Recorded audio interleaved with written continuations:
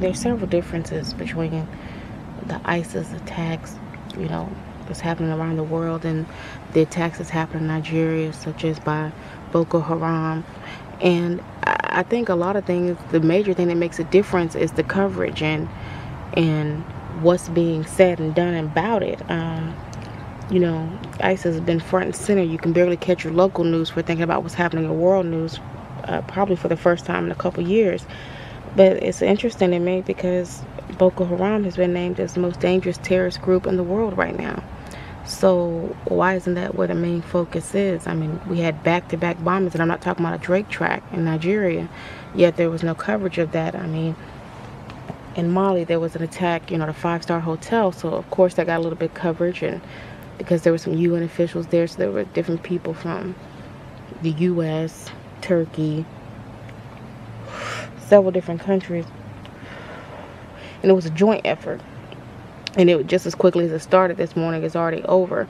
I mean, they were easily able to get into the facility because they had some government tags on the vehicle. You know, one of the guards said that by the time they got in, it happened so swiftly, he didn't even know how many people were there. He wasn't able to get any facts. It happened so swiftly, he didn't even know what happened or what hit him until he was hit by gunfire.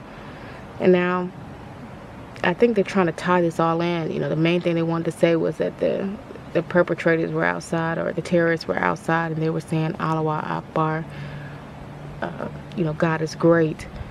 However, we have people that were inside the hotel that actually heard them speaking English. There was no Arabic being spoken. There was no other language being spoken outside of English. That's what was being told by the people that were inside. There's no more hostage situation. The hostages have all been released. You know, I think it's pretty sad,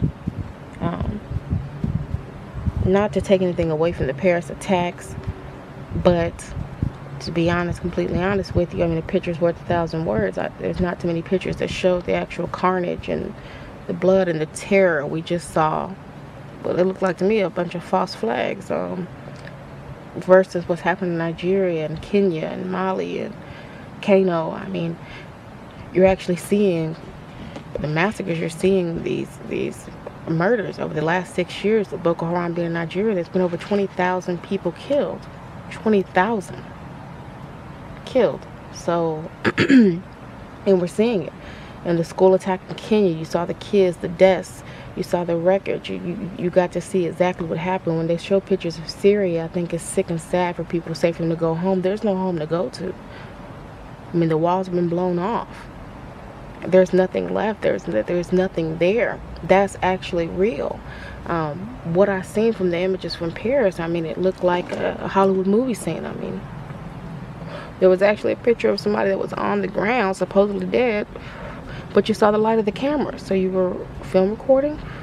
And speaking of that, where is the individual film recording? Where is the, you know, the actual tragedy? I mean, you saw people when they looked upset, visibly upset, but there was no tears, there was no agony. You see the pain. I'm talking about years and years and years of pain and oppression in the faces and the pictures, you know, from Africa.